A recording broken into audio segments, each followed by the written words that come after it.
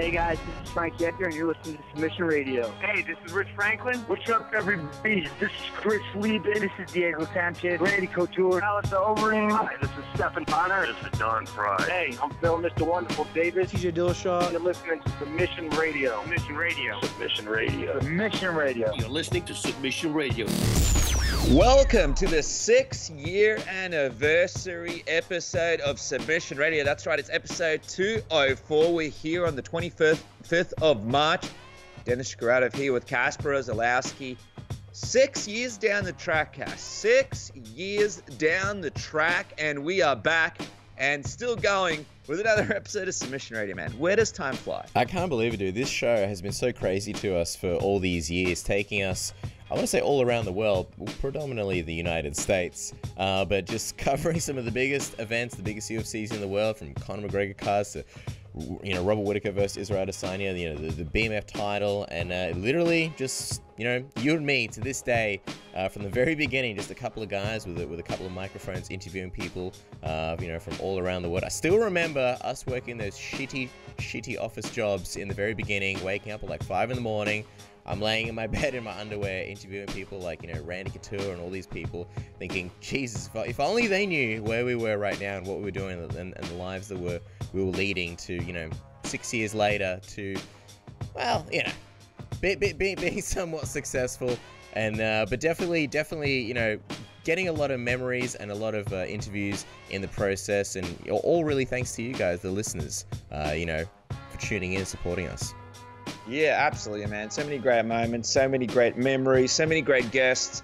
If you guys do have like a favorite moment over the last 6 years that stands out to you, definitely throw them down in the comment sections below.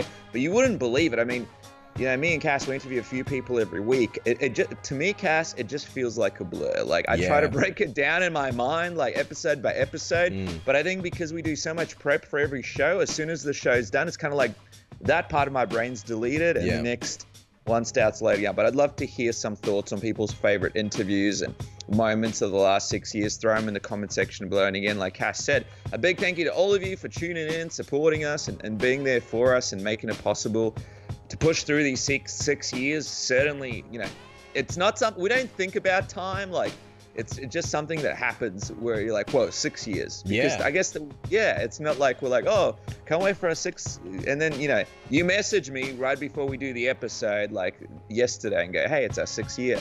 And it's like, whoa, I can't believe it, man. It's absolutely unbelievable that time flies so quickly. We've been able to speak to so many great people and meet so many great fans. Well, it's like the channel at the moment has 141,000 subscribers any day now.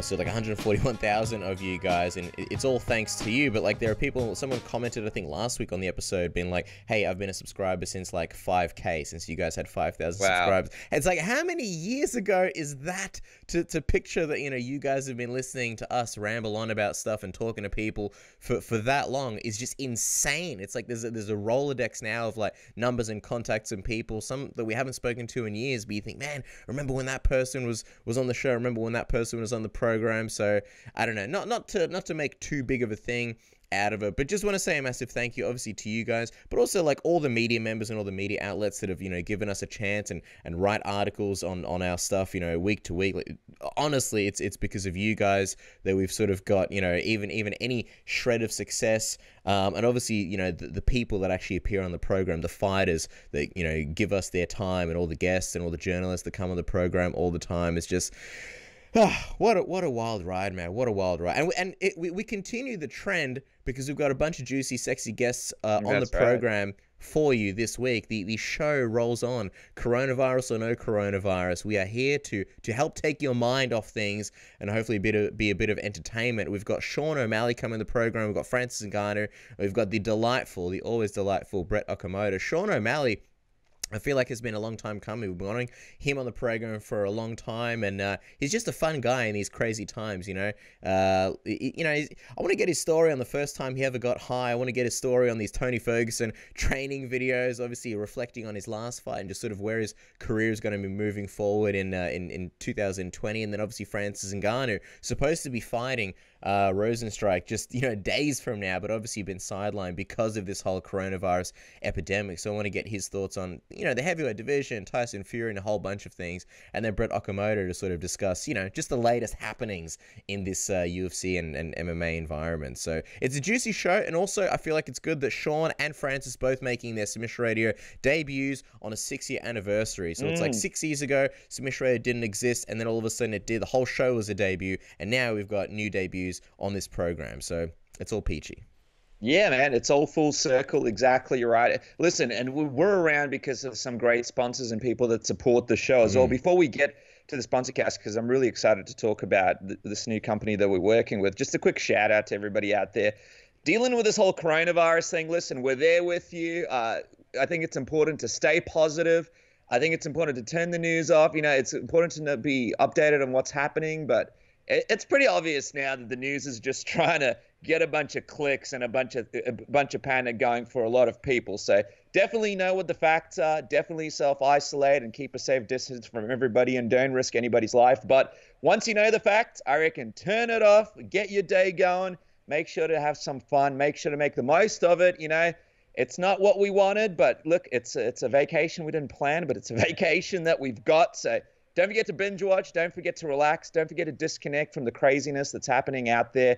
And know that we're all in it with you. Obviously, our DMs, our messages have always been open on social media. If you need a chat, if you need a comment, if you want to say hi, we're there for you guys. We're right there with you. And even though it's happening all over the world, and we're in Australia, it's a small world these days, Cass. So we're not far from all of our listeners and friends, and here for everybody during this tough time. Oh, and don't for 1 second think that but you're Submission Radio, you guys are in the media, you guys are live in your ivory towers. I think you'd be very shocked, especially Dennis, you were telling me about your day yesterday and just some of the crazy shit that you went through. And we're like you mentioned, we are all in this together. And if you think Submission Radio don't need a bit of help from the government and help from here and there and things to deal with this, you would be mistaken. So we're definitely in this together. You did mention the sponsor, dude. Sometimes you have sponsorship opportunities and you just feel like it's not necessarily the right fit. Other times you have the dream sponsor that you just think you would love to work with, and then it happens.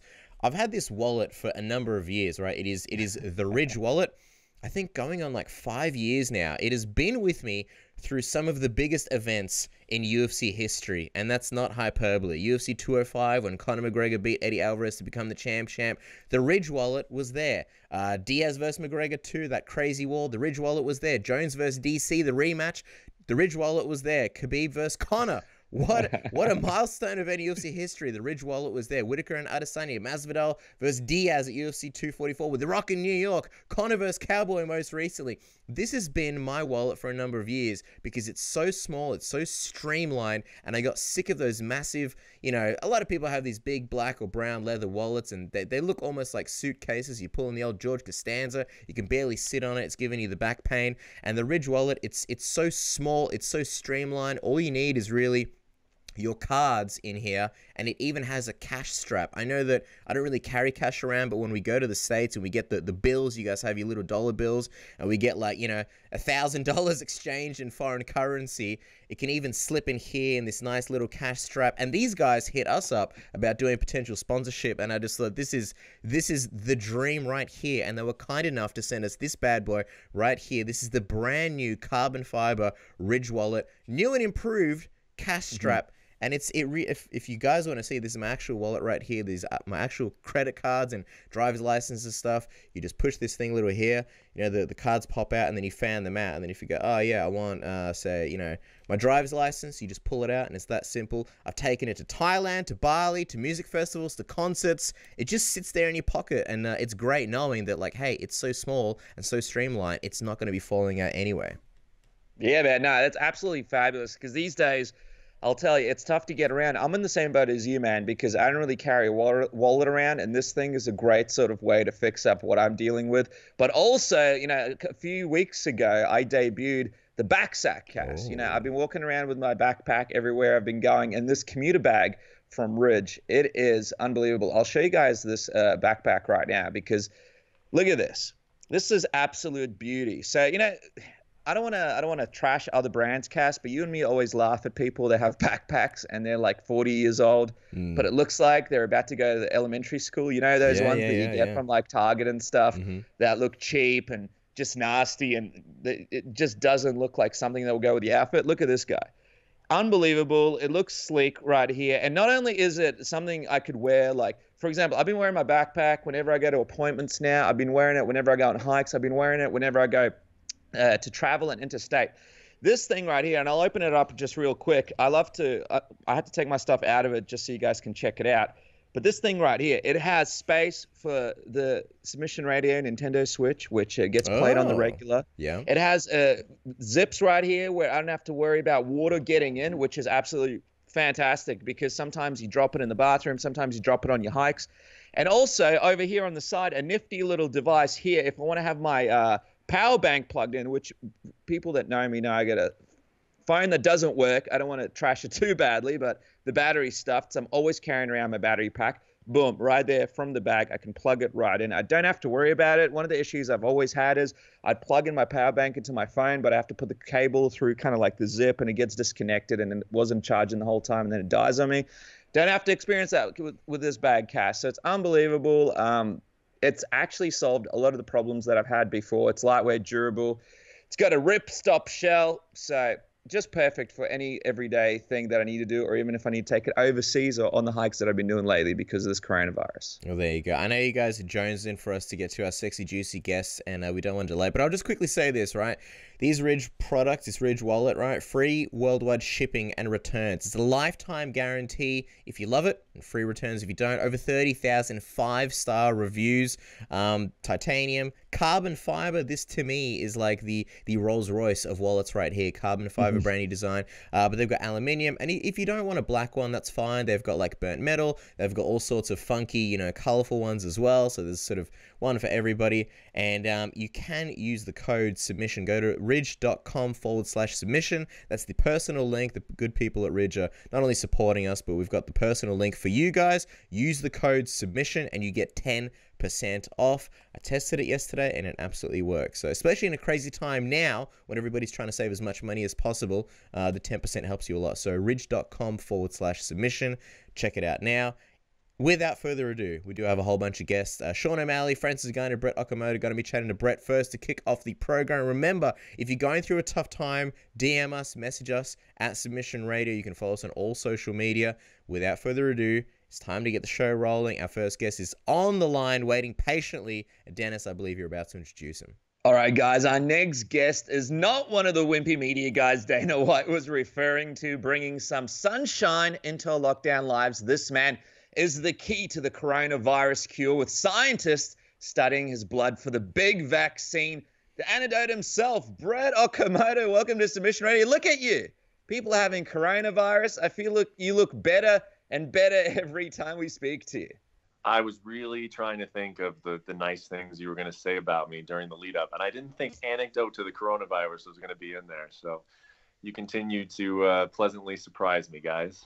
Well, we had to bounce back from the Okamoto's 11 after you panned it. You poo-pooed it, Brett. Poo-pooed. And look at that. Now the fountains in Las Vegas, they're not even, I don't think they're even functioning at the moment. We saw the sad pictures of the Strip being shut down. What is the feeling like there at the moment, Brett? I mean, it's probably the same as everywhere, man.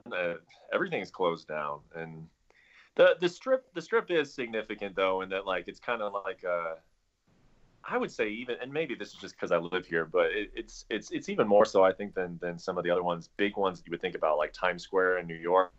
The strip never closes, man. I mean, I've been in Times Square late at night and things are closed. I mean, they still got it lit up, but you know, you're looking for a beer, you're looking for food, you're looking for, you know, hanging out with people. Like that thing does close down.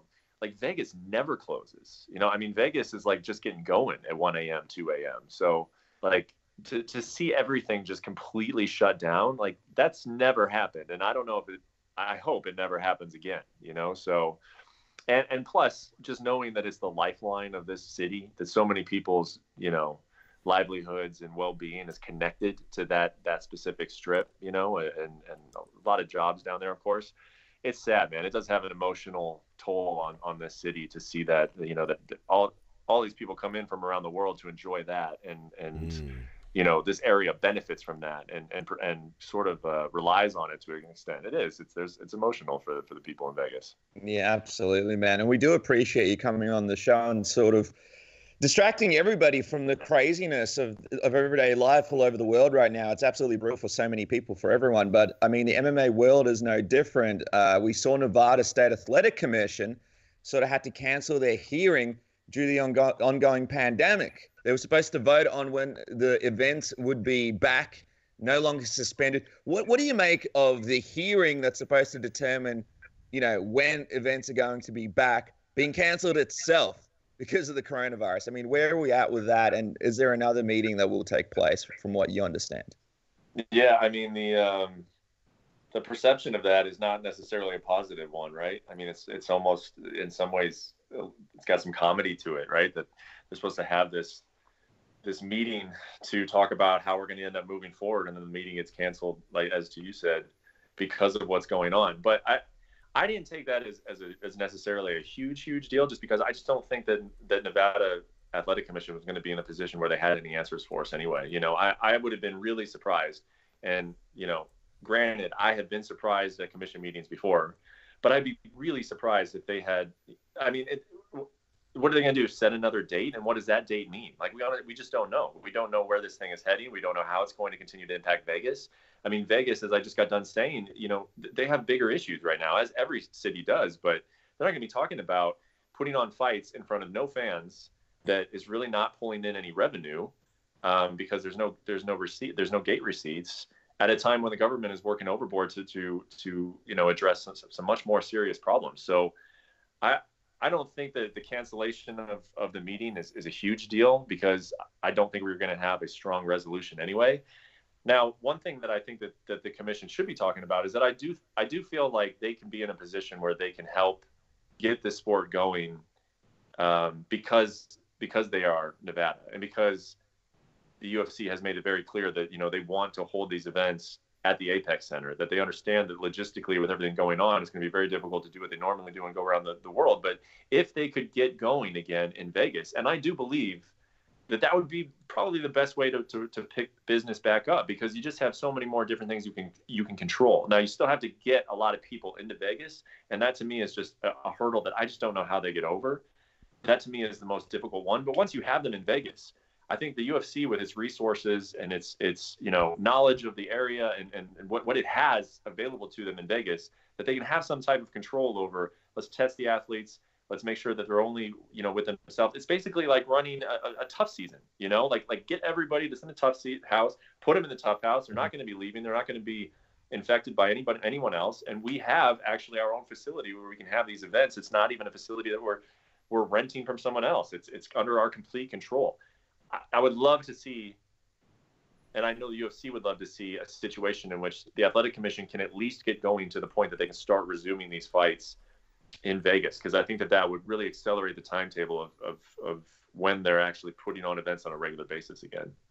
COVID-19 house. I like the sound of it. Brad, just quickly, I mean, one of the big headlines down here, and I just want to get your thoughts on it.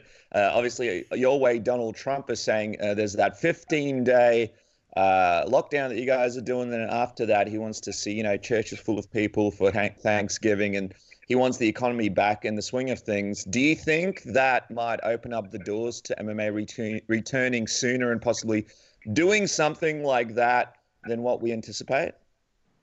I have my own thoughts on how realistic it is to have churches full of people on Easter in less than 3 weeks. So, I mean, if that were to come to fruition, of course, it would help the situation with the sport. I don't know if that's going to end up happening, but I will say that having the U.S. government talk about things of that nature, and we do know that Dana White has a pipeline to Donald Trump. At the very least, what that does is it gives him some inside information, I think, that he can use to his benefit on when some timeframes that he can put things together realistically, and some ideas of where at least, you know, President Trump believes this country will be at some point. Again, I don't know how realistic those predictions are right now, but any optimism that the government is having over here, and then is of course being shared with the UFC, I would think that it would help them mobilize quicker and help them prepare some things behind the scenes that maybe we don't even know about because yeah, Dana White and Donald Trump are buddies. I mean, we know that, and I'm sure that they're staying in pretty frequent communication.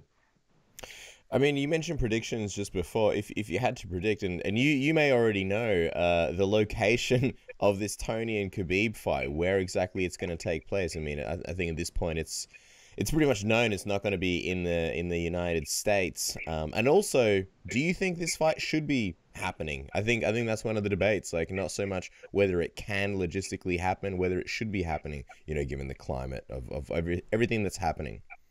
I think it can happen if every precaution is taken. And what I mean by that is, I mean testing. You can't say like, well, these guys don't have a fever, so we're good. I think that what we know of, and what I've been reading about, scientists talking about this thing, is that there are people who are asymptomatic. So to say that like we're only going to test people who are showing symptoms, like that's not good enough. If you want to put on a show like this, I think you have to test for the specific virus, and you lower the scale of everything. You, like I was talking about earlier, if they were to be able to have these cards in Vegas, if there is a way to test people, basically quarantine them off, get them to a location where they're all together, and again, you've tested them all, you've made sure that they don't have this.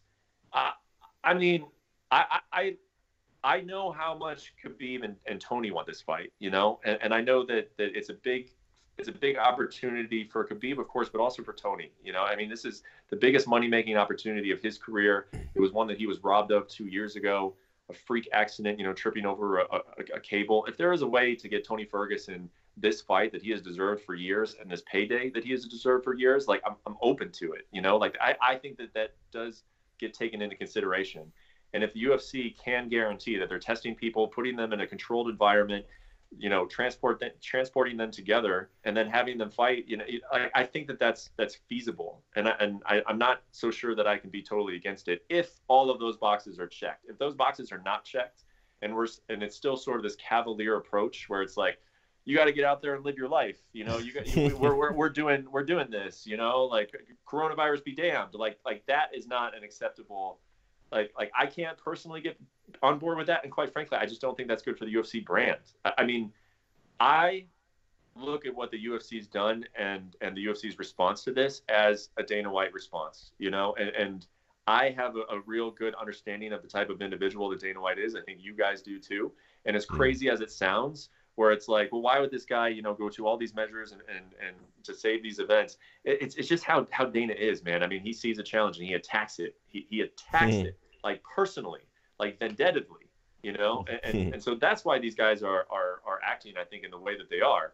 And we can have a long conversation about whether it's right or not, but if they can do it in a controlled, smart, safe way, then I don't have a problem with this fight going on and seeing these guys make the money that they're scheduled to make.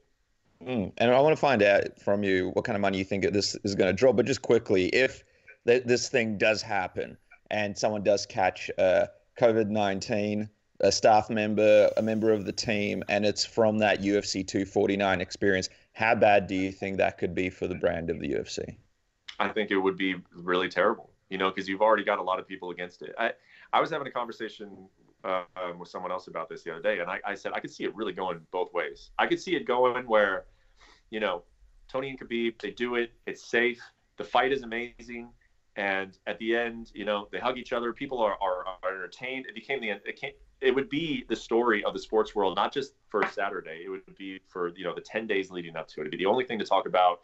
People would really understand why this fight is so important. There would be a lot of conversations being taking place around the world of like, hey, this UFC is gonna happen, and that would just drive the conversation of like, well, who are the guys fighting? And so many people would get to learn about Khabib and Tony, and what a great thing, because if anything, all of us in this MMA bubble have been saying this is the fight that you want to see, and people don't believe us because they're like, no, we want to see Conor McGregor and Khabib Nurmagomedov. It's like, no, you don't. You want to see Khabib and Tony, and so this is a situation to really educate a lot of people. Have a great fight. You can you imagine the scenes of like Khabib and Tony saying, we did it for the fans around the world. everyone's stuck in their house. Like it could be a really uplifting, powerful moment for the UFC. Or if they don't handle it correctly or they're cavalier about it, like I said, I think that they open themselves to a large amount of criticism. So I could see it going two very opposite directions as far as how the brand is received, depending on what happens.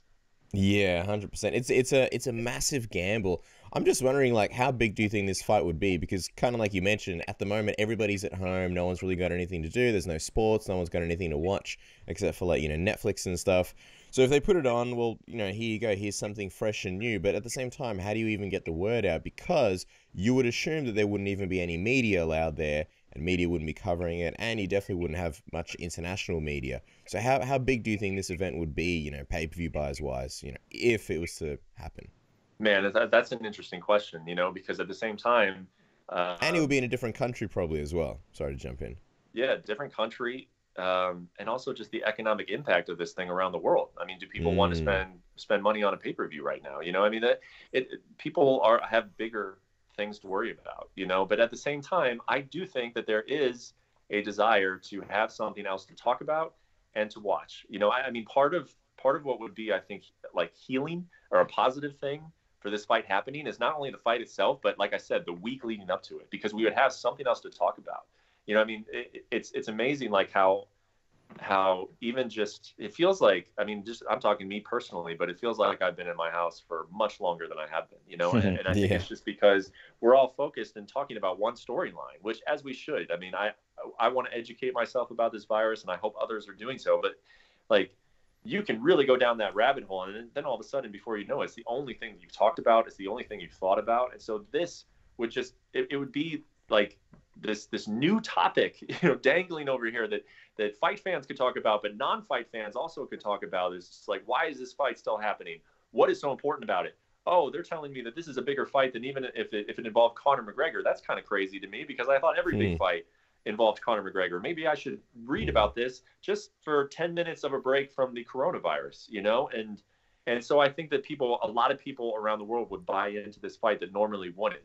But like you mentioned, it's different logistics. It's a lack of media coverage. I mean, the media would still cover it to the best of their ability. But I mean, you've got two guys who don't really like to do interviews, so I don't think that all of a sudden Khabib and Tony are going to go out there and do hours and hours and hours of interviews with us. So it would be interesting. I mean, I think from a standpoint of it capturing the world's attention, that would happen. As far as it being a blockbuster home run pay-per-view, as far as numbers bought, I don't know. I could see a couple different scenarios with that.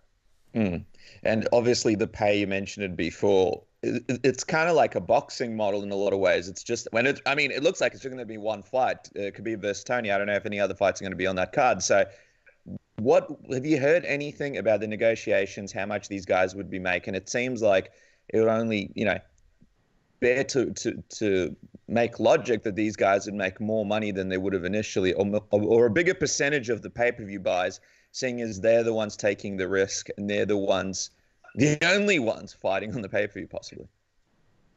Well, Dana White told me yesterday that he wants to keep a full lineup together. Now, that's another one that I just don't see how that's possible. But Dana White has pulled off some crazy things before. But let's say undercard, no undercard. I actually don't think the undercard makes as big of a difference as you potentially do. I think Khabib, from what I understand, and I don't have any specifics I can give you, but he has a very good contract, and he is financially, when this guy says he doesn't fight for money, I really believe him. He fights for other reasons, and I don't think that there would require a lot of negotiations on Khabib's side. I think he wants this fight to happen. I think he's happy with what he makes, and this fight, potentially moving the location of this fight is not first and foremost, I think, on his mind.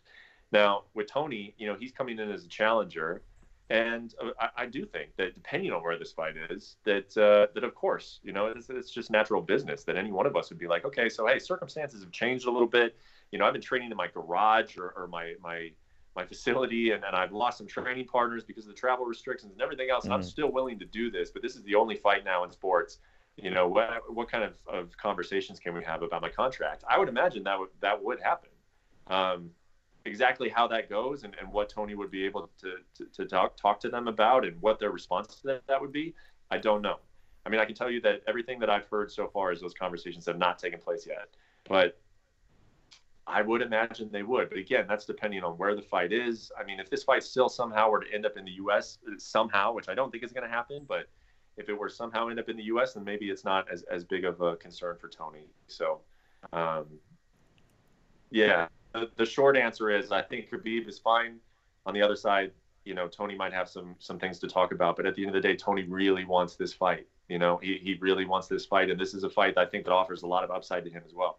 He wins this fight, he could fight Conor. A Khabib rematch is out there for him. I mean, I would think those types of things would come into his mind as well. That, hey, if I win this fight, there's a lot of upside after the fact. Absolutely. And it would be one of the most historic making fights in the history of MMA. So a lot of stuff on the line. Brett, we appreciate your time. Guys, make sure to follow Brett for all the latest MMA news at Okamoto ESPN on Twitter. Brett, we look forward to seeing what's next. We appreciate you bringing some sunshine into our lockdown lives. It's always an honor having you on the program. Look at this. It's like we're in bed with Brett Okamoto. Look at this. Very mutual, guys. Fans only. I love you both. Take care out there. I hope to see you real soon, all right? Stay safe, Brett. Thank you. Thanks, Brett. All the best, man. We'll speak to you soon. Hey, this is Tony Ferguson, and you guys listen to Submission Radio. Keep tuning in, guys. All right, guys, making his Submission Radio debut, this man made a statement when he made his long-awaited return at UFC 248 with a first-round TKO finish. Apart from that, he has entertained us all with his videos, including his Tony Ferguson-inspired workouts during this lockdown. The man we need in a time like this, Suga Sean O'Malley. Welcome for the very first time to Submission Radio. Thank you for joining us, man. How are you? Yeah, I'm doing good. Thanks for having me on. Dude, we are happy to have you. Look at that. We're in the Twitch room right now. We feel honored to have you on the program in the room. Before we get into it, we have enjoyed watching your Tony Ferguson workout vids. I think they've been putting on, well, I was going to say they've been putting on a smile on a lot of people's faces when things are tough. Tell us, when did you decide it was time to unleash the Suga Sean workouts on people? I was just, I think I was just happened. I was just like, it just all came. It was like just organically happened. I think the night before, I think I was just high and I was just thinking how funny it would be if I just kind of did a bunch. So we were training the next morning at my buddy Tim's gym, and I said, record this. I'm just going to do a bunch of random shit. Just first take, hit it. And it was just funny as shit. And you absolutely nailed it. What did you think when you first saw Tony Ferguson workout, the original Tony Ferguson with the pants and the wrestling slams? And were you high then when you were watching that one as well? I don't know. I like Tony Ferguson. A lot of people thought I was mocking him or I think Tony Ferguson's badass. How could you not with his resume? And he's fighting Khabib next. So no, I'm actually a huge Tony fan. Like him a lot, respect him a lot, and I just did it because he's got to know it looks goofy when he does that shit. But so I'm sure he just thought it was. I bet if he saw it, he thought it was funny. Definitely wasn't making fun of him or anything. He's just goofing around. Well, we were going to ask, has he reached out or said anything to you about the videos, or his management team, or anyone from his team? No, he hasn't. I sat next to him at one of the UFC fights like a long time ago, and he was super cool. We didn't talk much. It was more like, hey, what's up? But I don't think there's any beef there. I don't think he saw that video and thought I was doing any disrespect. Well, eventually, when this whole pandemic is over, the big video obviously has to be you and Tony doing a crazy workout together. That's got to be like the dream, right? Yeah, we might make it happen. We could probably think of that. Tony's a regular guest here on the show, and he checks out the program from time to time. If he's watching this, what's your message to him? To Tony? Shit, Get this workout together. Yeah, we'll have to hit one of those crazy workouts. No, I heard Chael Sonnen's crazy stories about Tony just doing a full workout. Everyone's exhausted, and he's over hitting the bag. So I like to that's kind of like. That's just championship mindset. That's the kind of mindset that I want to have. So, yeah, just Tony's a beast. Absolutely. Love us some Tony Ferguson. Obviously, I want to get your thoughts on some of the things happening with his fight in a moment. But obviously, your big return happened at UFC 248, and it was so close to the pandemic and, one of the last cards before everything got shut down. And that's the thing. People were waiting for the Sugar Show for so long, and there was so many delays. Do you think about the fact that, like, man, had you been on, say, the Tony and Khabib card, which is going to be a, theoretically big card, that, you may still be waiting to make your return? Ooh. I know. I feel like everyone's freaking out, like getting quarantined, and I feel like I would be more of a stressed out about all this stuff. But coming off that win, I'm just like training once a day, and then streaming a couple times a day, just hanging out, and life's been good. But yeah, if that would have happened and my fight got pulled, like I would have had to do some serious, serious digging inside to be okay with that. But I'm glad I was able to perform. I mean, it was a miraculous return, and I think a lot of people were just so happy to see you back. Now that it's been a little bit of time since UFC 248, how would you sum up that week and your impressive finish over Jose? Yeah, it went perfect. Not a lot of times you can look back and say that was pretty much a perfect fight camp. I dealt with injuries. There was times where I had to take 3 days off because I was injured. But for the most part, it was pretty much a perfect training camp, a damn near perfect fight week, perfect weight cut, and then pretty much a perfect performance. So I can't, it was how it's supposed to happen. I feel like everything that's happening is supposed to happen the way it's happening. And I learned a cool word yesterday, pronoia. It's the opposite of paranoia. So pronoia is like the universe conspiring for you and helping you. And I'm like, fuck, that sounds like my life. Like, even the whole USADA situation, I was going into those fights not healthy. My legs, I needed surgery on my right hip. I just got surgery on my foot, and it was not recovered at all. I couldn't run. I could hardly fucking walk. I had to tape it up before every practice. Going into that first fight against, I think El Taco, yeah. So I'm going into this fight not even healthy. I'd say I was like 40% healthy. And then that happened. And so it's just, I feel like everything's happening how it's supposed to. And, it's fun.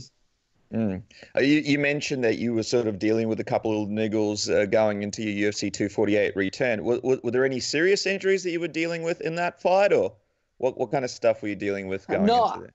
It was nothing too crazy. Just shit every fighter walking in there is dealing with something, and mine was just another little something. So I feel I had both my feet taped up that fight. I feel like being a kicker, you kick a lot. You kick a lot of elbows when you're sparring and stuff. And I just kicked someone's elbow really hard 3 weeks before. I couldn't walk for like 3 days. My foot was so fucking just in so much pain. But it died. The pain went away a little bit. I still have it. I'm gonna actually go get an X-ray and an MRI this week and just kind of see if there's anything wrong with it. If it's like a deep bruise, or it goes from extreme pain to not so much pain. Like, I don't know. It's just weird. Our bodies are weird, but like I said, going into the fight, I felt fucking so good, but every little injuries here and there.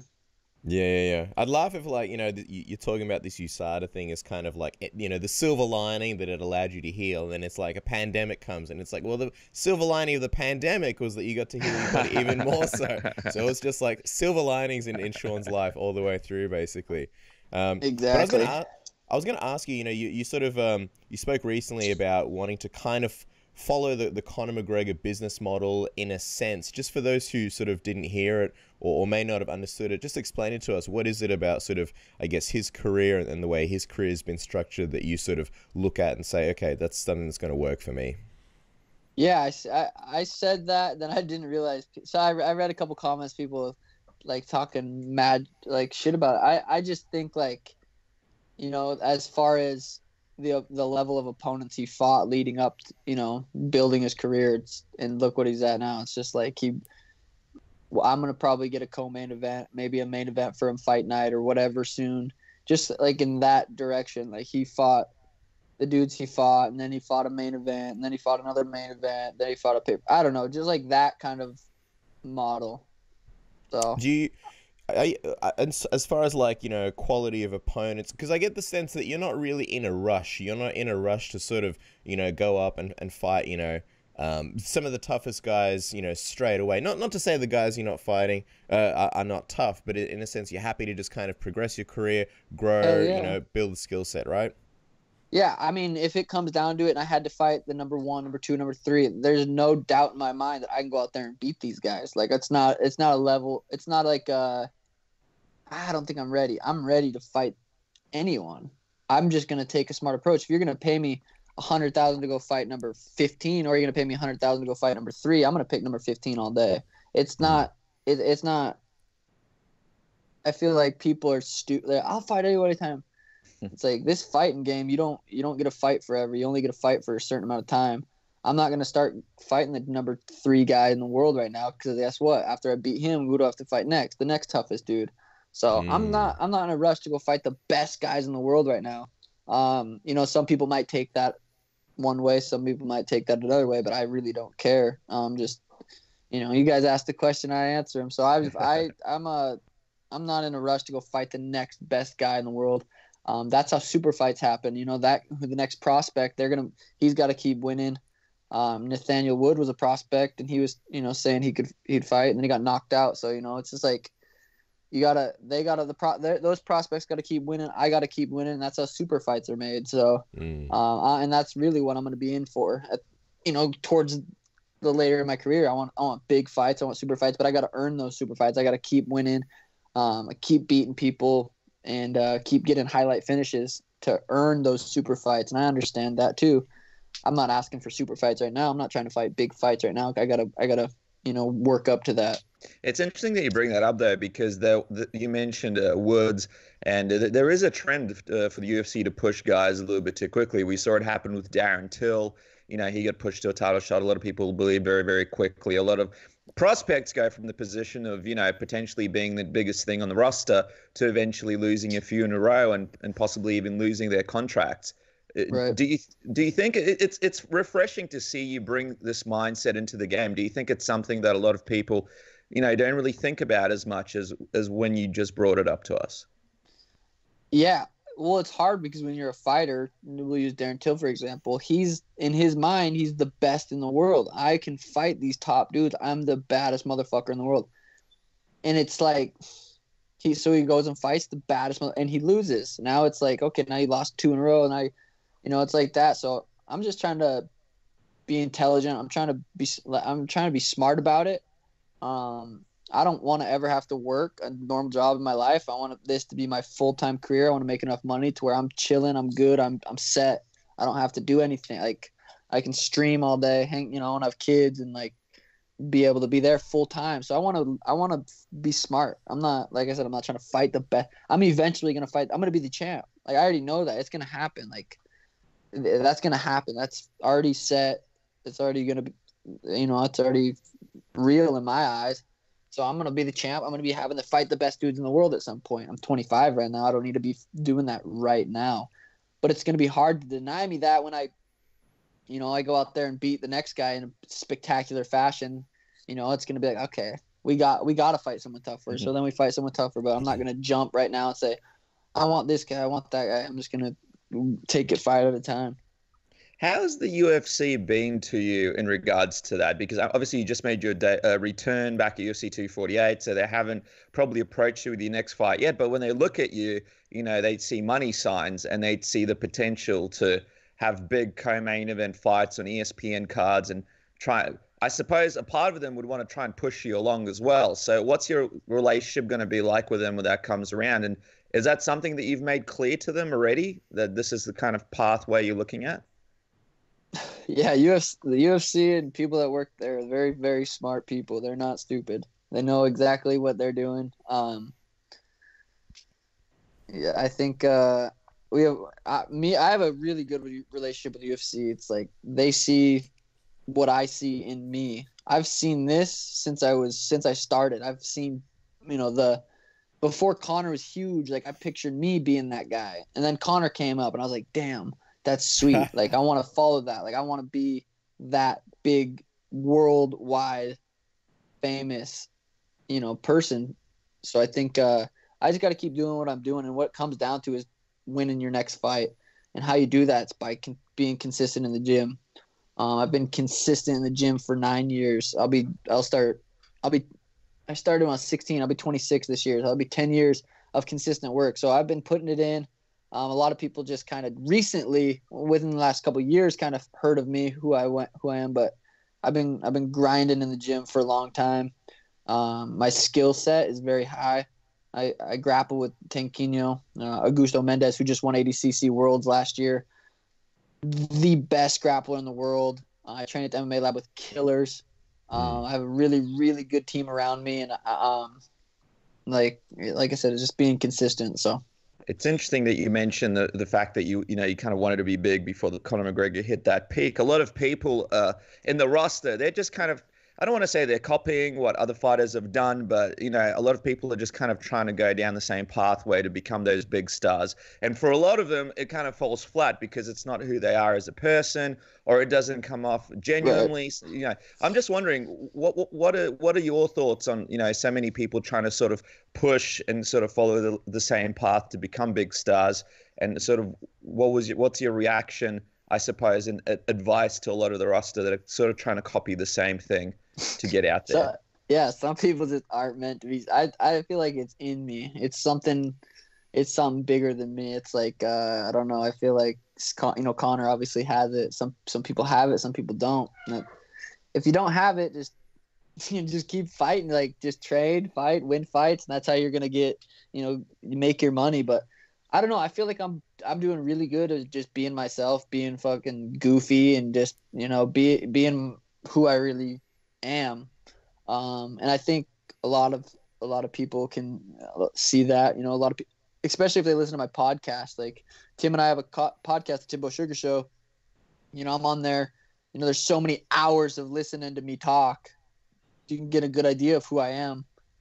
Because we're pretty open on that podcast, talking about life and stuff like that. So yeah, I'm just I'm a kid. I'm a 25-year-old kid, and I'm trying to be myself. And I love to fight, and I love this lifestyle that I get to live by training and fighting. And so I think some people just aren't meant to be superstars, and then they try to be, and it makes it look worse. So yeah, I don't know. I don't really have advice for them.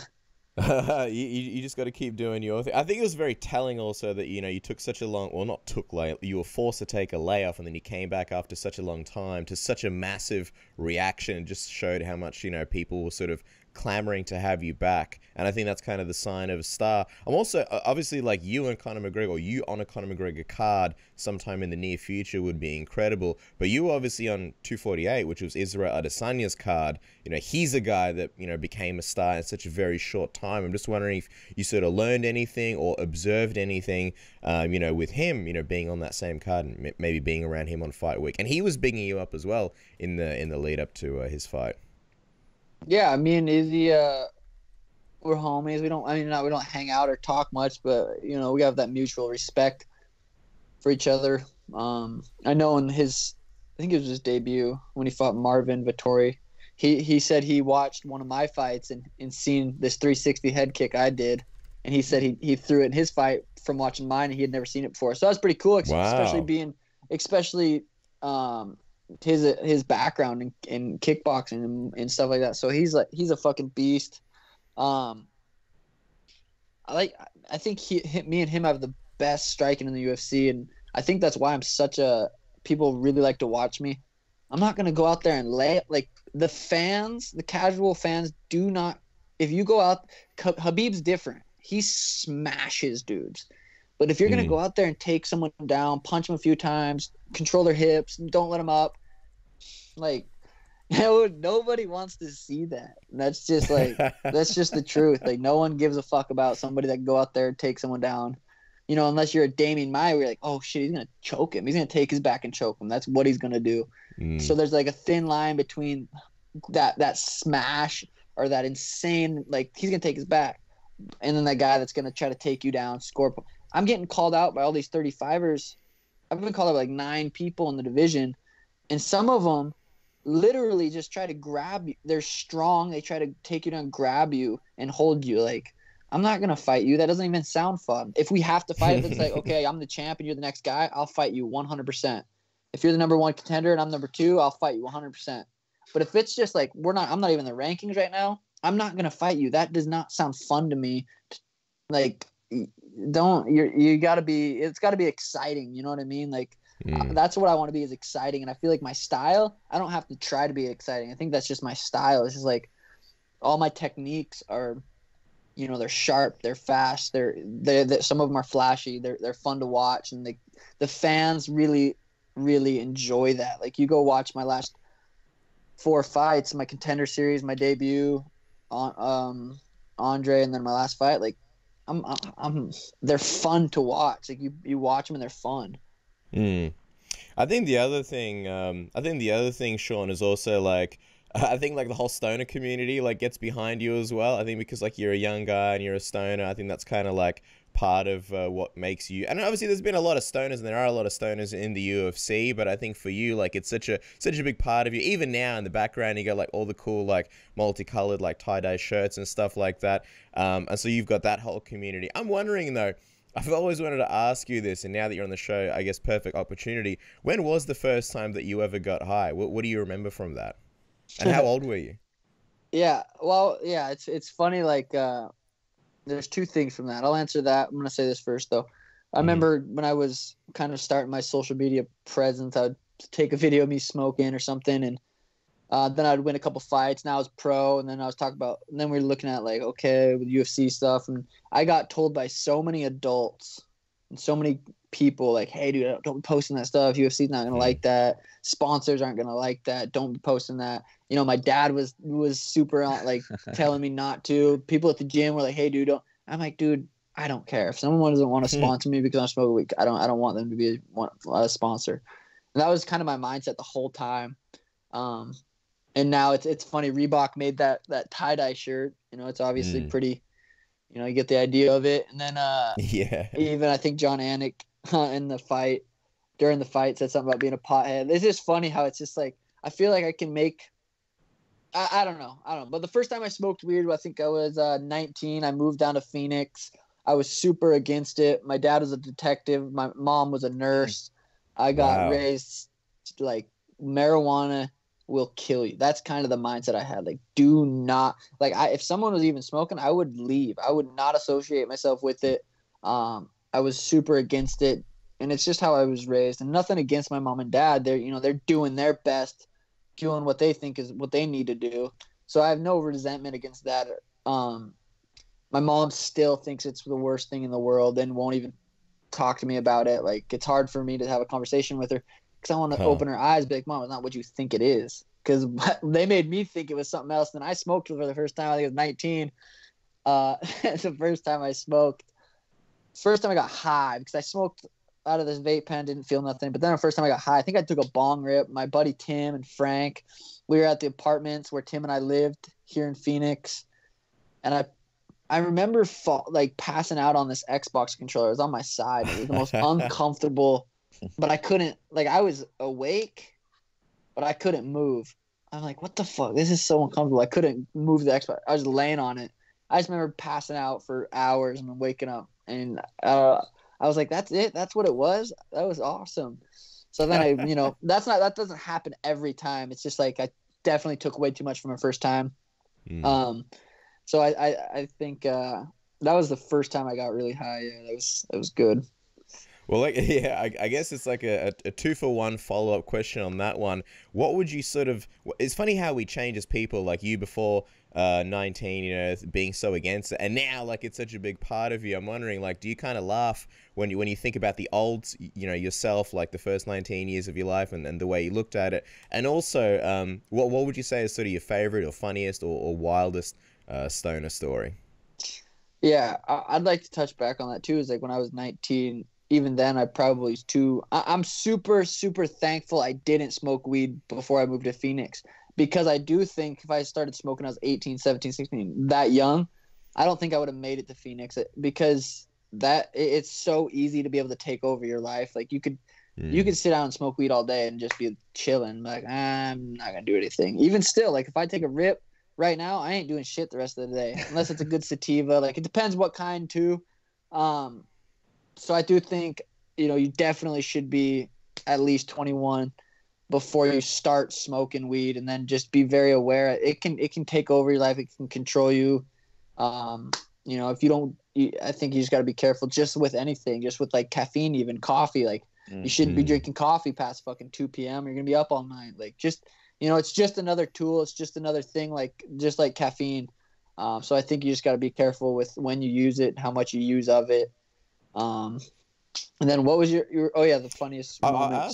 Funniest. And by the way, I want to jump in there. I want you to feel comfortable, Sean. So if you did want to like rip a bong or whatever, you're more than welcome to. This is a safe place, happy place. You're letting us into your home. But I was asking funniest or just wildest stoner story. Okay. Funniest story. It's got to be smoking with Snoop Dogg. I mean, you don't get much better than that. It wasn't funny. It wasn't necessarily wild. But I was smoking with Snoop Dogg. It was fucking, it was awesome. My buddy Casey Kenny was there. He was on the Contender Series too. He was in the trailer. But yeah, after the Contender Series, I knock out Alfred. I'm sitting in the back. They come in. Dana signs. So I just got signed by the UFC. Just had a fucking sweet viral knockout. And now I'm smoking with Snoop Dogg in his trailer. And it was nothing ever has felt like a movie, like I was in a movie scene more than that. It was funny. So it was that was probably the coolest smoking moment. Or smoking with Joe Rogan on his podcast. We were smoking on his podcast, and that was fucking so fun too. So those two moments were pretty cool. Well, it's interesting, man, because you did mention Khabib before and his style, and this fight between Khabib and Tony Ferguson looks like it might still happen. I want to just go back to the possibility of the fight happening. There's apparently a secure location that Dana White doesn't want to let us know the whereabouts of. But I just want to get your perspective on this fight before we move on to your division. It's a fight that we've been waiting for a really long time. You're a guy that loves a great fight, obviously. Who do you think's going to win that one? I haven't given a final prediction. I don't know if I just haven't thought about it enough, or if it's just so hard to, any fight, a street fight, it's hard to guess who's going to win, let alone these two black belts in MMA. So it's really, God, it's hard. I feel like I have to really sit down and think about it. Even then, I feel like I'm not going to come to a perfect conclusion. So it's just so hard to guess. Is Khabib going to be able to hold him down and just beat the fuck out of him, or is Tony going to be able to lock something up? I don't know. That's the question. It's either Tony locks something up or Khabib smashes him. So I don't have a prediction yet. I don't know. Is the fight going to happen? We'll see. Like you said, Dana said he seems pretty sure that he had a location. Probably not going to be it can't be in America, right? I don't think it could be here. You wouldn't think so. Probably Russia, huh? Dana's backyard, maybe just a couple of people. Yeah, I wish they could fight at the Apex. That doesn't make sense why they can't. Yeah, that would be test 25 people, see if they're all corona free, and then let them in there and get the lights and everything set up. That should work. I don't know why it doesn't, but everyone should just wear hazmat suits and fight in the hazmat suits. But let me just ask you this, because you don't have a prediction yet. Do you think Tony Ferguson is the most dangerous opponent for Khabib in the division? The one that's most likely to possibly beat him? Oh, that's a good question. I think him or Gaethje. Yeah, either him or Gaethje. Gotta be. You gotta count Gaethje in there too. He's a fucking beast. Yeah. I'm wondering, would you fight like if you were in this position? I know you're kind of sitting pretty because like you had your fight, it's in the rear view, and now you're like, all right, cool. Thank God that like we got it in before this pandemic. But if you were in these guys' position, this is so important for both of their careers. But it's a big risk, given the climate that we're in. Would you be fighting now if you were Tony and Khabib? Like given what's kind of on the line with coronavirus and all that stuff. 100%. Wouldn't even think about it. Definitely would fight.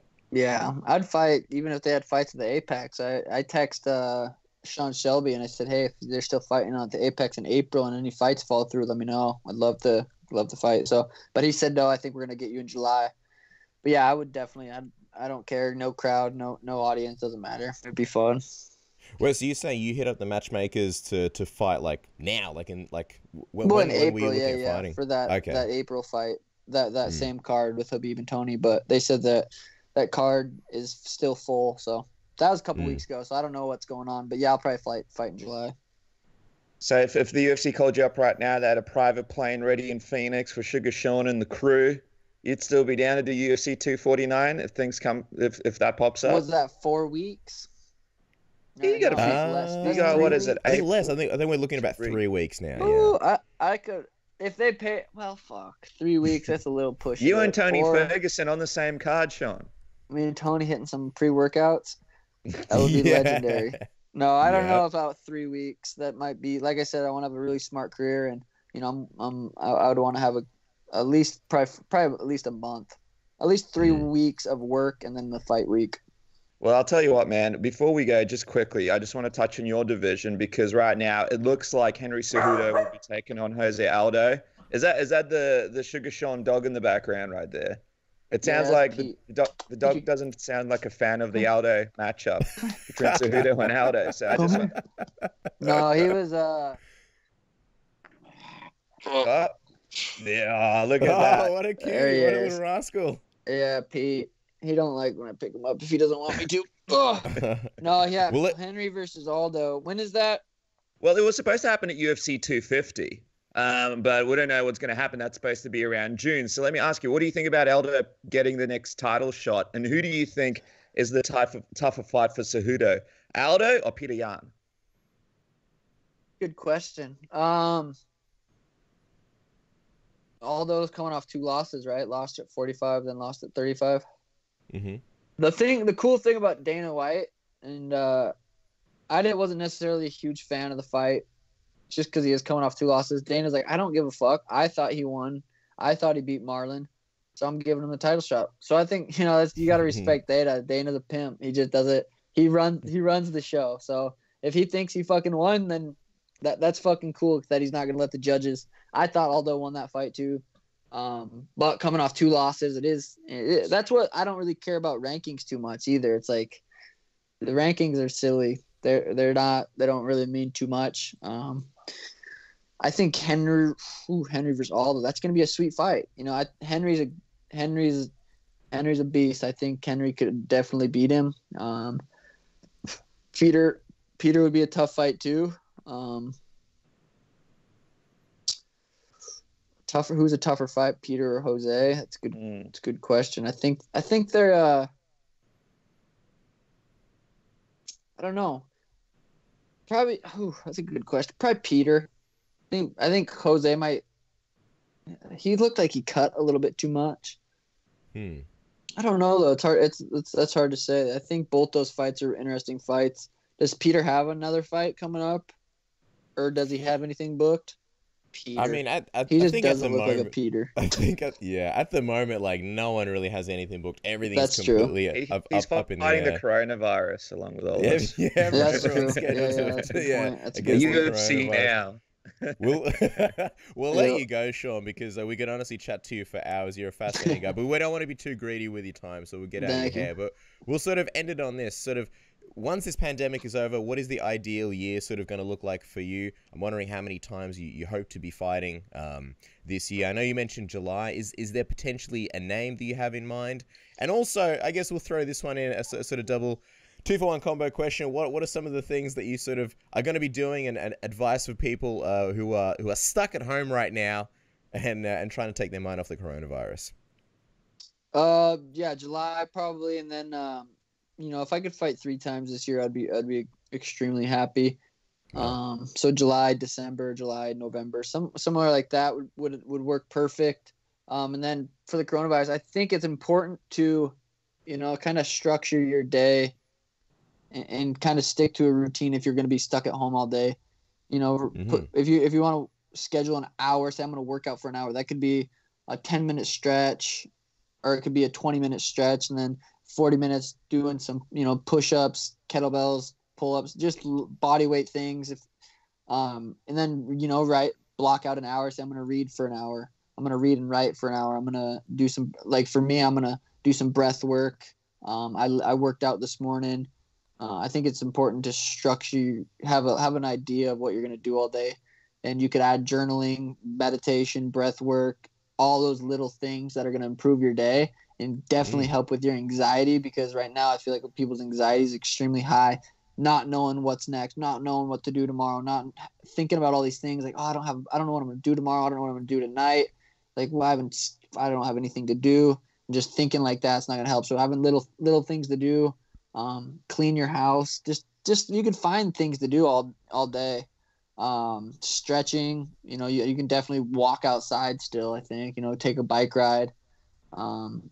But for the gamers, you can follow me on Twitch, SugaShow_OG.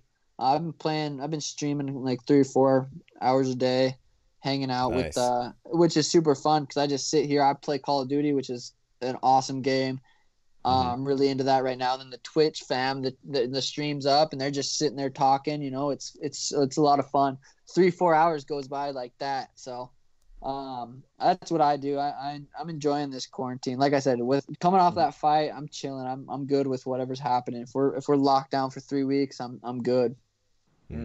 A lot of wise wisdom from Suga Sean, of course. I love the whole Twitch thing, man. I reckon it's great because it's a way for people to still communicate with other people, feel like they're a part of a community. And your Twitch channel is awesome. So make sure to check it out. That's twitch.tv/SugaShow_OG. And of course, follow the man on Twitter and Instagram at Suga Sean MMA. That's SUGA. Sean MMA for all the latest Tony Ferguson workout videos. Sean, we listen, man, we could talk to you all day. We appreciate you coming on and distracting some people and giving them some positivity and some advice. And we look forward to what's next. We'll definitely have to have you back on the program. Absolutely. I'd love to come back on. This is Chael Sonnen, and you are listening to Submission Radio. All right, guys. Our next guest was supposed to headline UFC on ESPN 8 against Jairzinho Rozenstruik, first in Columbus, then at the UFC Apex. He is still the number 2 ranked heavyweight in the world. He joins us on the show for the very first time to talk about what's next. The Predator himself, Francis Ngannou. Welcome to Submission Radio. How are you, man? I'm good, man. And yourself?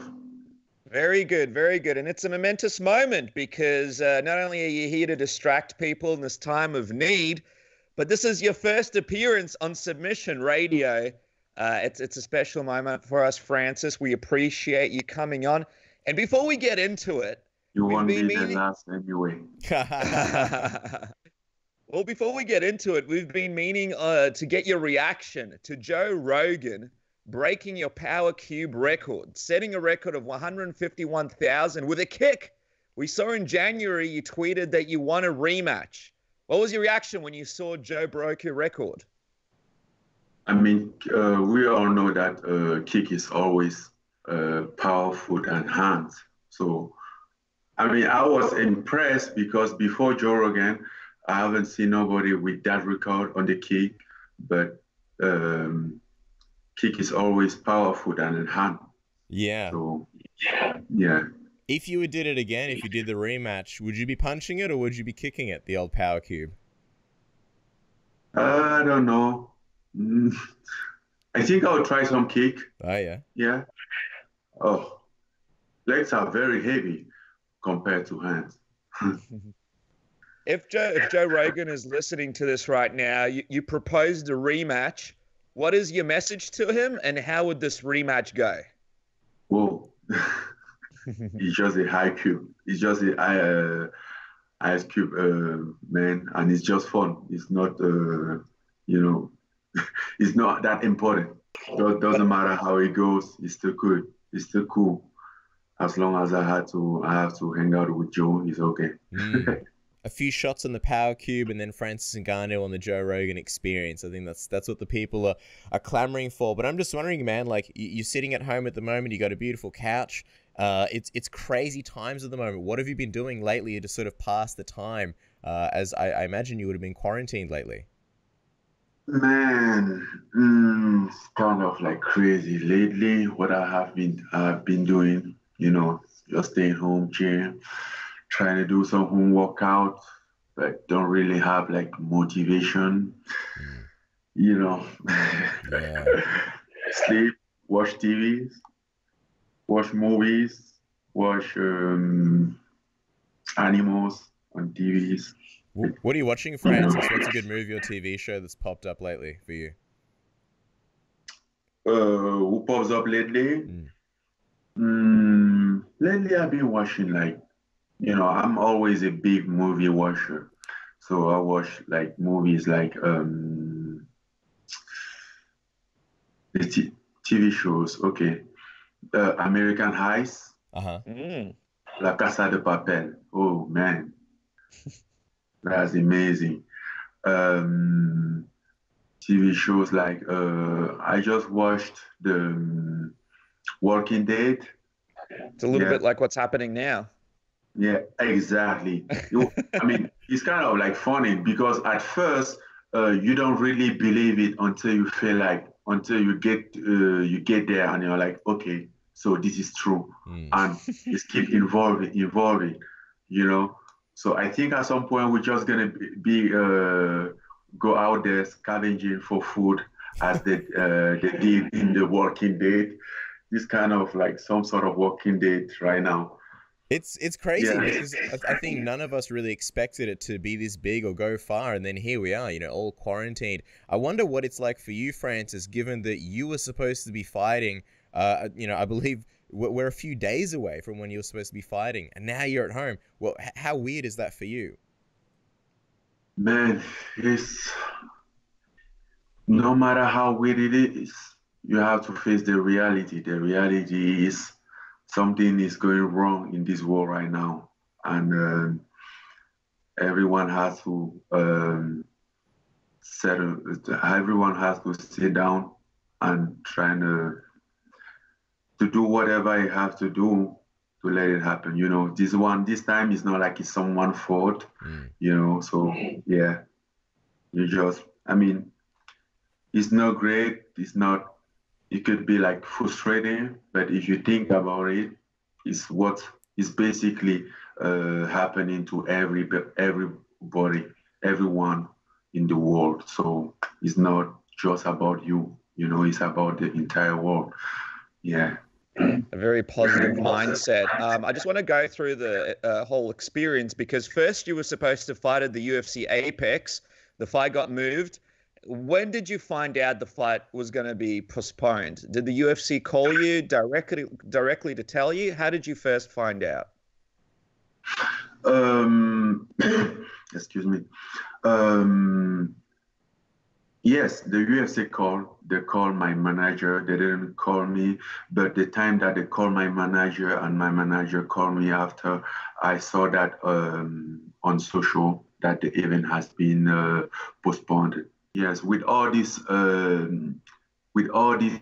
crazy things going on, sometimes it's not like you don't do things the right way. You don't do things in the order or whatever. Everyone is trying to do whatever it can do as fast as possible and as good as possible. So yeah, it's the madness out there.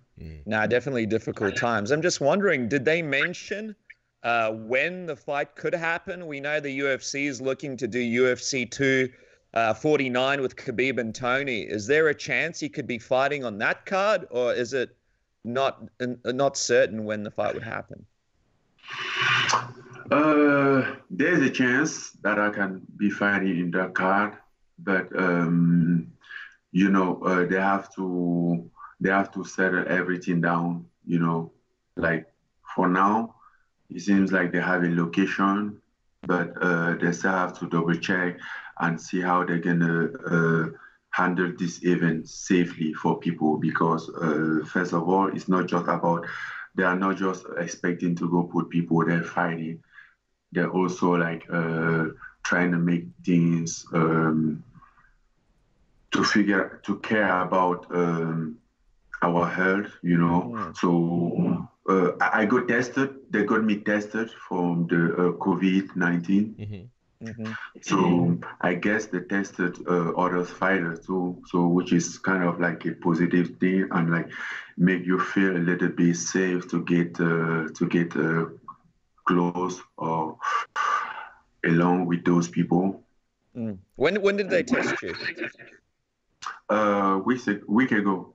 Was it the UFC or was it just like you went to the doctors? No, it was the UFC. Oh wow. Okay, well it's good that they're actually testing for. I mean, he was the doctor, but through the UFC. Yeah, well that's good because originally they weren't testing fighters, so it's good to see that they are now. How would you feel if you were fighting a UFC 249? Would that be a good thing for you? Would you be, concerned? No. I mean, I won't be concerned because once again, okay, I don't want to say that COVID-19 is nothing. I don't want to say it's not bad, but technically, I think it's a flu that we have all the time. The only problem with it is that it's contagious and it can spread very fast. And yes, but no, I won't be concerned about it. Because even after the test, I wasn't very worried. I'm like, okay, whatever is it, it's going to be okay. It's not like bad. Because I think the thing right now is just the panic. So this thing has caused more panic than the real pain himself, Like, we are just panicking. We are panicking. Like, sometimes you think about it and then you're going to see. I mean, I saw people that has cancer. I went to the hospital last week to see some friend of my friend who was at the hospital for the chemo, and he was there about to have a chemo. He was scared about the coronavirus. Yeah. Yeah, it's crazy. It's crazy times right now. Just going to your opponent, I know you were supposed to fight Rozenstruik. Is he still the opponent that you would have if you were to fight UFC 249, or would it be a different opponent? I think it's to the guy. It's to the same opponent. If he's I assume that he got tested as well. But yes, if he's well, yeah, I think it's still the plan. I'm wondering where would you be willing to travel to have this fight? Because it looks like it's not going to be in the United States. Are you happy to travel to another country to do this fight? Listen, as long as they figure out and tell me that it's safe, yeah, I will travel. I don't have any problem with traveling. Have they told you anything in terms of possible locations? I know Dana White said that he's secured a location. Do you know what the location is? No. I mean, even if I do, I wouldn't tell you, man. Oh, I thought we were friends. Talking to you. Well, let me ask you this. Let me ask you this. Because it's like a close disclosure. Yeah. People are saying the moon. People are saying Mars. People are saying Russia. Could we rule Russia, the moon, and Mars out? Yeah. Well, I mean, anyhow, it's going to be, I guess it's going to be somewhere on Earth. It's going to be on this planet. Juicy scoop, exclusive. Francis confirms that it's going to be on Earth. All right, good. We can use that. I'm just wondering, like, what would it feel like for you to be fighting, in this scenario? Because the thing is, like, you've been away for so long, and people have been wanting to see you back. And I know that for a long time, people felt that you potentially deserved the next title shot. So is this, I guess, the ideal scenario for you to be fighting? Because you were supposed to be fighting this weekend. And I guess in this case, at least your fight's still going on. Okay, so talking about the ideal scenario, this is not the ideal scenario for anybody right now. So nobody was expecting this thing. Nobody was prepared already for this thing. So then if it's about to compromise and make things happen, yes, we will compromise and make things happen. I don't think the ideal scenario for the UFC was to be like 3 weeks away looking for a location for place the event. That wasn't the ideal scenario. We just got caught up and trying to find a solution to make this happen. Obviously, I haven't fight for a very long time, and I really want to fight. But at the meantime, it's not just because I want to fight. I mean, like, if I feel like I'm not safe, I want to be part of it. But I'm just part of it because I feel like it's safe, because nothing worth my hurt, you know? I'm just wondering, Francis, training-wise, like how prepared would you be for this one? Because I know you mentioned just before, like, you're at home, you're kind of stuck at home, and you're not feeling very motivated.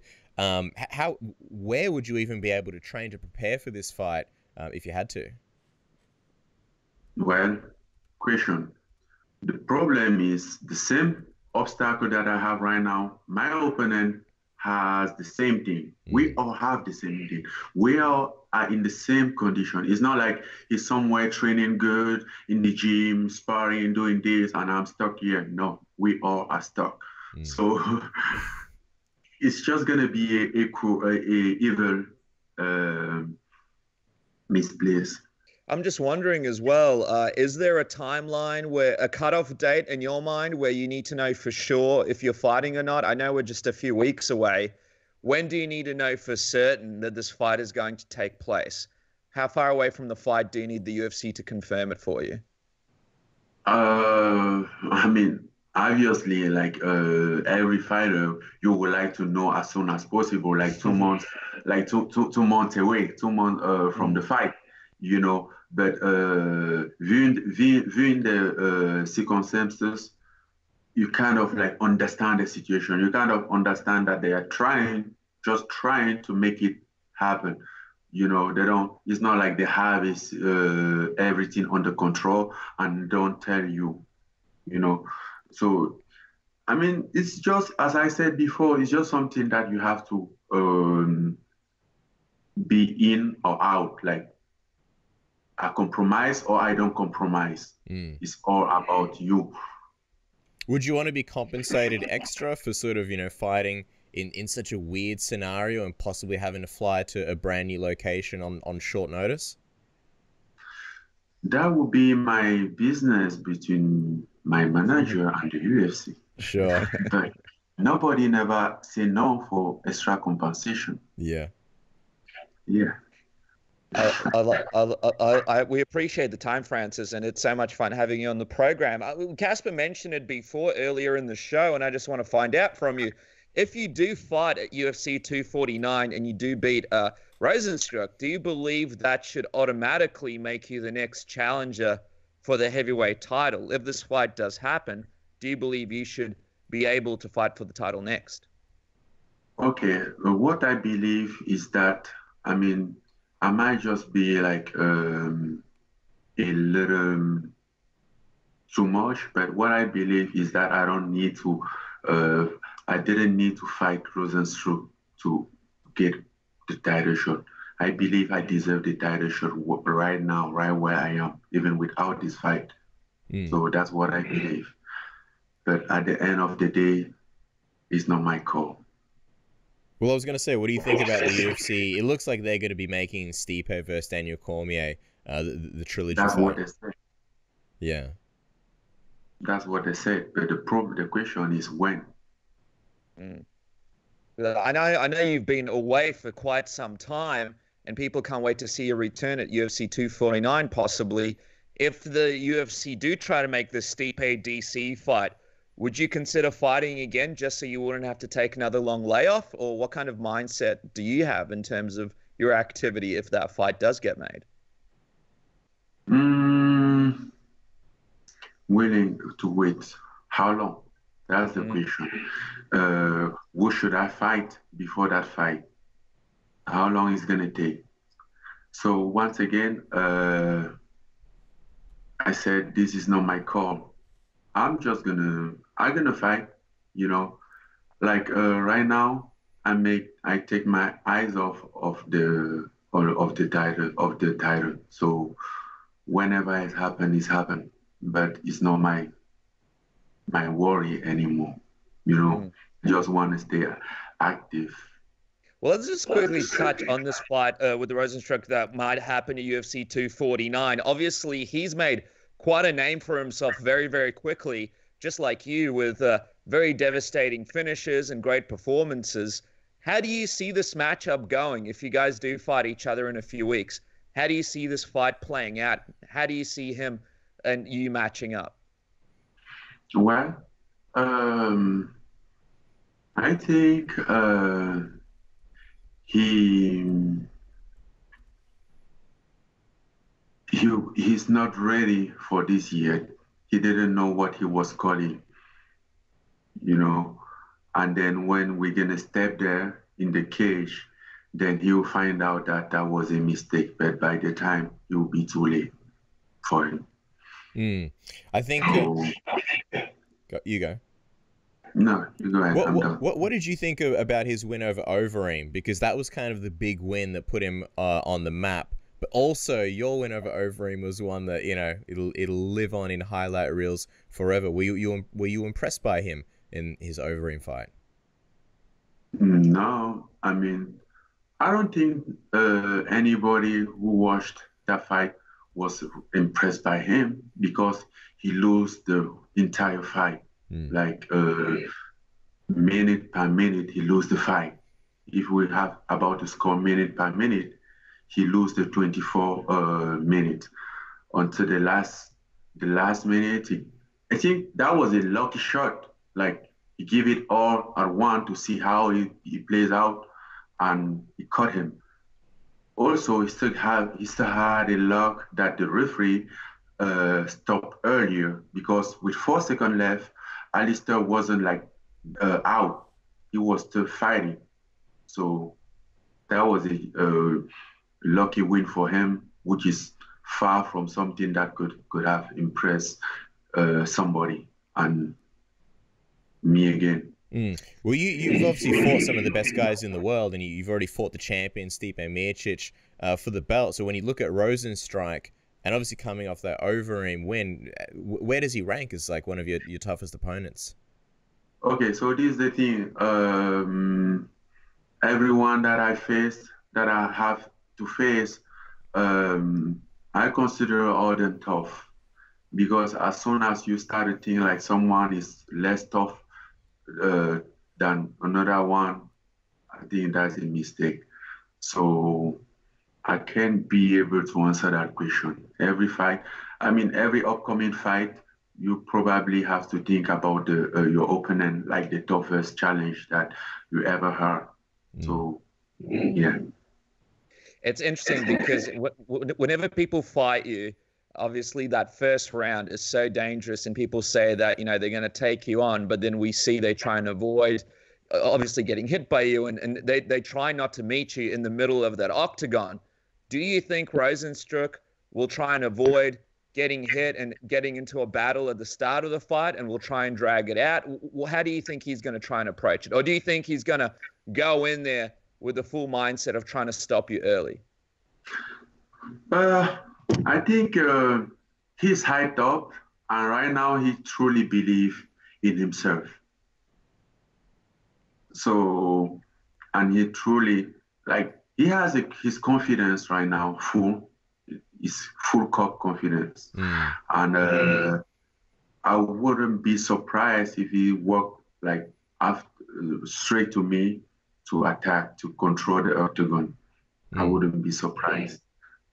I think that's exactly kind of what people, you know, hope for if they see, you know, you and Rozenstruik sort of meet in the middle and throw down. I really appreciate the time, Francis, and we'll let you go in a moment. But before we do, I just wanted to ask you what you think about Jon Jones potentially coming up to heavyweight, because this is something that people have been expecting for a long time, and it seems like it's on the cards, you know, eventually. And obviously, if he does come to heavyweight, there's guys like yourself and Stipe that he'll be facing. So how well do you think Jon Jones could do in your division?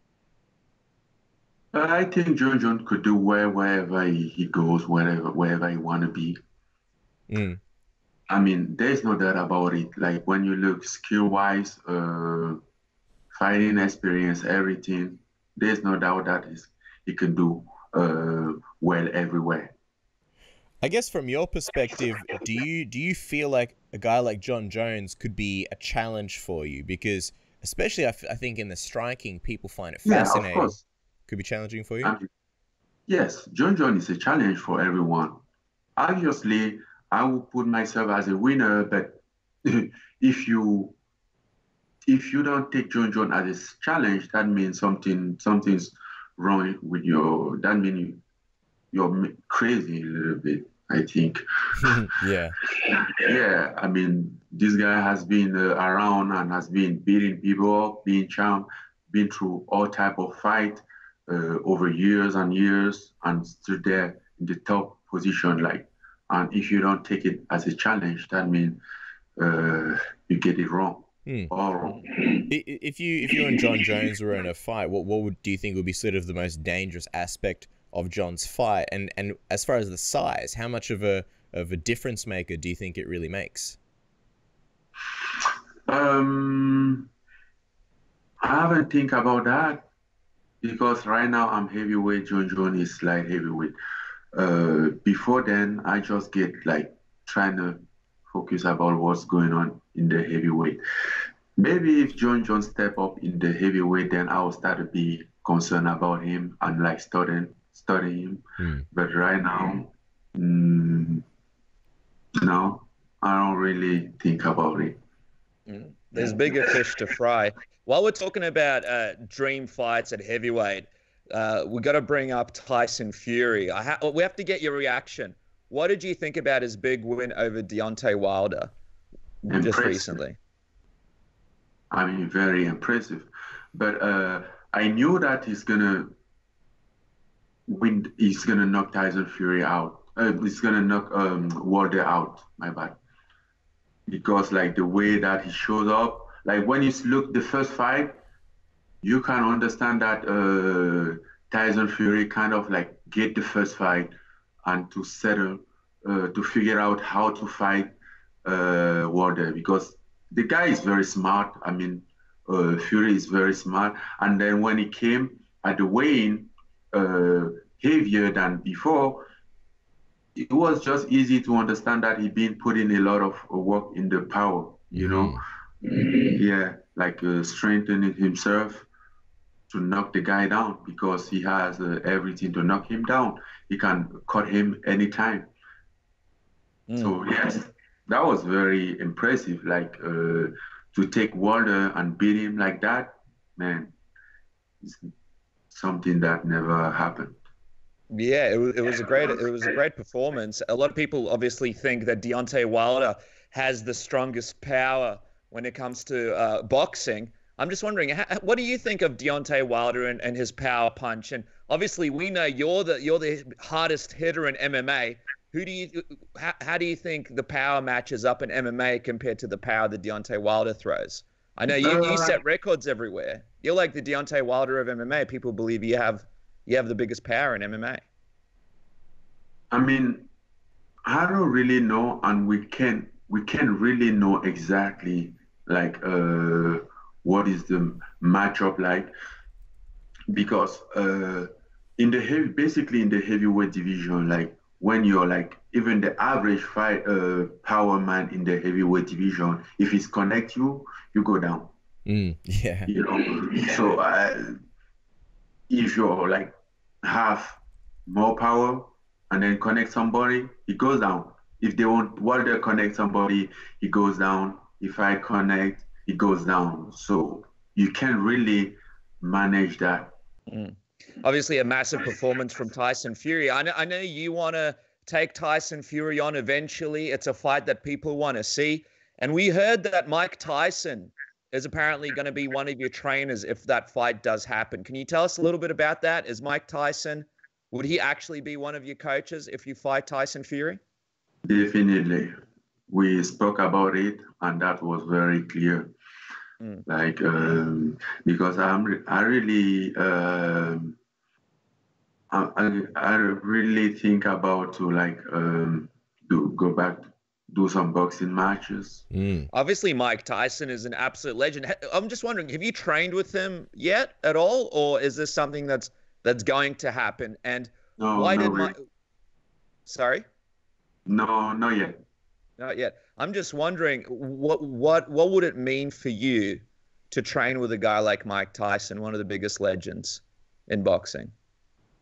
I think it will mean the same thing to everyone. It's very like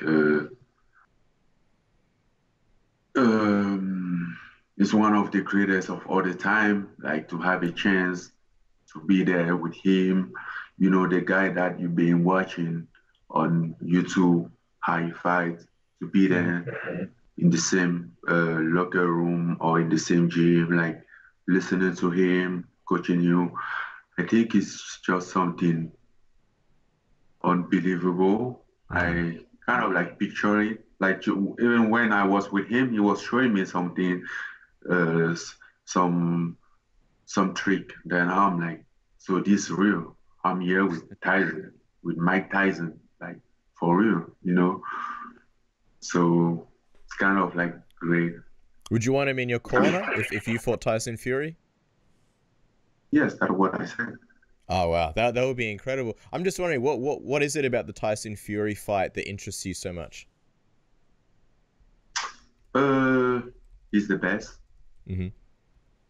We don't have to. We can argue that he's the best. He's the biggest challenge ever regarding boxing. And also remember, he was about to cross over to come to MMA, to the UFC and fight me. That's how he came out. That's how this all started. He said he wanted cross over, come to the UFC and fight. Then I'm like, okay, I'm willing to take the challenge and I can return you the favor in the ring because I'm gonna beat him in the octagon, definitely. Because it's give him the rematch in the ring. Yeah, because it's an interesting situation because he spoke about wanting to do the crossover fight. And I'm just wondering, are you open to fighting him in MMA and boxing? Or would you be open to fighting him in boxing first and then possibly fighting him in MMA? What are your thoughts on it? It's the same thing. I mean, MMA and boxing or boxing and MMA, at the end, it's going to be boxing and MMA. It's going to be both together. And we do appreciate your time. We'll let you go and just want a couple more questions. But just when it comes to MMA and the punching power and obviously, you know, the glove size and the differences that it makes, you know, how do you see Tyson Fury making the crossover to fighting you in MMA with MMA gloves? Do you think he understands how hard it is and the differences and the advantages of being in MMA? Do you believe there are advantages in MMA compared to boxing that he doesn't understand yet? Yeah, definitely. It's two different sports, two different experiences. Absolutely. Well, listen, we are very honored to have you on the program. Thank you so much for joining us. Crazy times right now, guys. Francis Ngannou, you can follow him at Francis_Ngannou on Twitter, Instagram at Francis Ngannou. And of course, he may or may not be fighting at UFC 249. For now, he graces us with his presence and distracts us from what has been a stressful week in everybody's lives. Francis, we do appreciate you, and thank you so much for coming on to Submission Radio for the first time. Thank you, guys. See you next time, then. And there you go, guys. A somewhat terrifying Francis Ngannou. Maybe kept him on the line a little bit too long. I know he's probably got better shit to do than to chat to us guys. I think, yeah, I understand it. You know, he's got this crazy thing going on with UFC 249. You know, he's not really feeling motivated to train. And I guess we're talking about things like 60,000 years from now. But I guess from our perspective, we want to have a bit of fun and get some fun things out there for you guys. You know, everybody wants a good distraction. So we thought, hey, Mike Tyson, Tyson Fury, John Jones, fun topics to talk about. But yeah, maybe kept him on a little bit too long. Yeah, I'll tell you what though, that Tyson Fury fight, if he ever does make a crossover to MMA, geez, it seems like a great matchup to have for the UFC and for everybody to look at. Man, but with that, I was gonna say, I just want to see like a behind the scenes thing with like Ngannou and Mike Tyson interacting. Yeah. You know, that needs its own like countdown and embedded. And I don't know. I want to like once maybe, you know, if a Tyson Fury or whatever fight ends up happening later on, I want to see them like drilling stuff and discussing techniques and stuff. I just think that would be so fascinating. Yeah, Mike Tyson is a guy that, if anybody listens to his podcast, he has so much knowledge when it comes to boxing. It's unbelievable because I think a lot of us just remember him for the trash talk and the unbelievable knockouts, but this guy is a technician. So I would love to see the kind of stuff that he would add to Francis's game. And by the way, just a quick shout out to Mike and the Hot Boxing crew, because they did a episode with Eminem that just came out this past week, which is definitely something that should be on your binge list. It's a lot of fun and people should check it out. Eminem, a Submission Radio favorite as well. Just quickly, Cass, before we wrap up as well, while we're talking about binges, I know a lot of people are looking for things to check out. I'm just going to quickly list a couple of things that I've checked out recently that you guys can check out as well. Checked out Jojo Rabbit, which is a really interesting movie. You and me actually watched that one with our friend Oscar from the Mac Life in the States, but I gave that one a rewatch. Definitely recommend it to everybody. It's kind of like a dark comedy around Hitler and sort of got Scarlett Johansson, and it's just a very, very smartly done movie. There's also another one called Richard Jewell, which I recommend people check out. It's a Clint Eastwood movie. It's out right now. The Jay and Silent Bob reboot. That's just perfect for a binge afternoon session.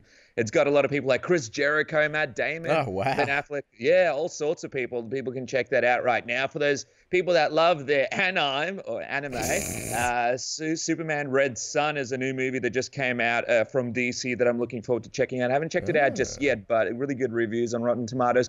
Cobra Kai Season 2. I watched Season 1 thanks to you, Cass. You put me onto it. And, dude, Season 2 is off the chain. I love it. I'm addicted to it, and I'm already depressed because I've only got a few episodes left to go. Midway is a movie about Pearl Harbor that was redone. They didn't have the money for CGI, so it's a little bit crappy, but it's kind of good in a crappy way and exactly what people need for a binge session when they got nothing to do. 21 Bridges is a movie with a guy from Black Panther, which wasn't the best, but still, again, in that category of like, you're just sitting around, you want something fun that you don't have to think about. It's definitely something you guys can check out. And you know what? Tom Hanks, he's down here in Australia. He had the coronavirus with his wife. But I have to say, that movie, Beautiful Day in the Neighborhood, unbelievable story, man. I looked into it. A lot of it is true. You guys should definitely check it out. And I also watched Dark Waters with Mark Ruffalo and Tim Robbins. A movie that's important to watch, but was super boring and not something that I recommend. And just quickly as well, Curb Your Enthusiasm, man, I feel like these guys are just knocking it out of the ballpark. This season alone, he gets celebrities to be in the showcast. This season alone, you got people like Clive Owen, you got people like Vince Vaughn, you got people like Mila Kunis, Jonah Hill, all these people making cameos on the show, and a ton more. I don't want to say it's the funniest it's ever been because the last couple of seasons have been on point, but if you want a distraction from this craziness that's going on, I would definitely recommend check it out. If you haven't seen the earlier episodes, man, you're in for a treat. There's a lot of stuff to check out as well.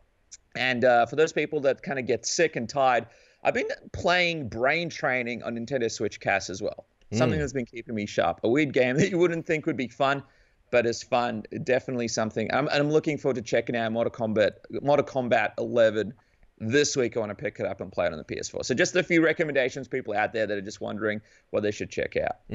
We should definitely get Mila Kunis on the show. I think we'd be great together. But yeah, no, I think give us your comments in the comment section below about what you guys are doing to pass the time in this quarantine, this coronavirus. I feel like you playing Brain Training on the Switch, it's something that you would not have done if you weren't kind of stuck at home. So I'm just curious to hear what kind of wild activities people are doing out of sheer boredom and shit they're trying to do that they've never really done before. You know what you forgot though? Uncut Gems with Adam Sandler. Ah, yes. Great movie as well. What a great movie. I have not been on the edge of my seat for anything since I watched Breaking Bad, which, by the way, Breaking Bad, Jesus. I haven't seen The Sopranos, laugh if you will, but for me, Breaking Bad is the best TV show I've ever watched. I was like a lot of people, I think you guys maybe can relate, where I watched the first 2 seasons, and you're a bit like, oh man, it's a good show, but it's kind of slow, it's a bit of an investment.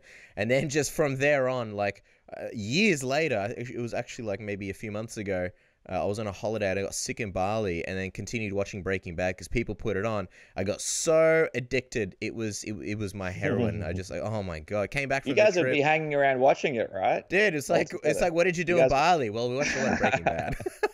Nah, it's a great show. Look, while we're talking about streaming, Spencer Confidential is the new movie with Mark Wahlberg. It's pretty crappy, but it's got like Cowboy Cerrone and stuff in it. Yeah. So you guys can check it out. That's streaming right now. The Boys on Amazon is something I've been checking out. Superheroes Gone Bad, so that's something interesting. Hunters, the first TV show Al Pacino's ever done, is on Amazon as well. So, dude, the only show I really, really hate is that there's this Dating in the Dark show that I know a lot of people have been watching.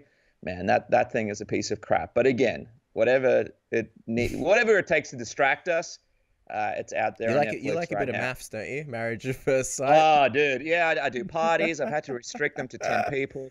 Terrible season this time around, but, you know, I'm following them all on Instagram, and we'll have to get them. You see, it would be great to see them fight each other. This is, forget the UFC, Tony Ferguson versus Khabib. Put a little bit of Poppy and Josh versus each other in a cage. There's a bit of stuff to be figured out there. But I was going to say, videographer Christian, you mentioned The Sopranos. You know, he's been on us to watch it properly, and I know he'll be messaging us going, why are you guys mentioning all these shows and not telling everybody to check out The Sopranos? I promise we'll do it. I just got to do it. We just got to do it, Cass. I think it's going to get to the point where we just sit down and force ourselves to do it. But of course, The Sopranos is a great show. Friday Night Lights is a great show. A lot of great shows out there. But I think the key is stay away. It's important to keep up with the facts. I mentioned it at the start. But, you know, definitely disconnect from the media, because at the end of the day, a lot of these media channels, they're just trying to get your clicks. They're trying to keep you tuned in through panic and anxiety. I know a lot of people are calling the lifeline right now. Definitely do that if you're feeling anxious. But once you know the facts, disconnect and try to make the most of the situation, of the rough situation we're all dealing with. We're here with you. We're here for you.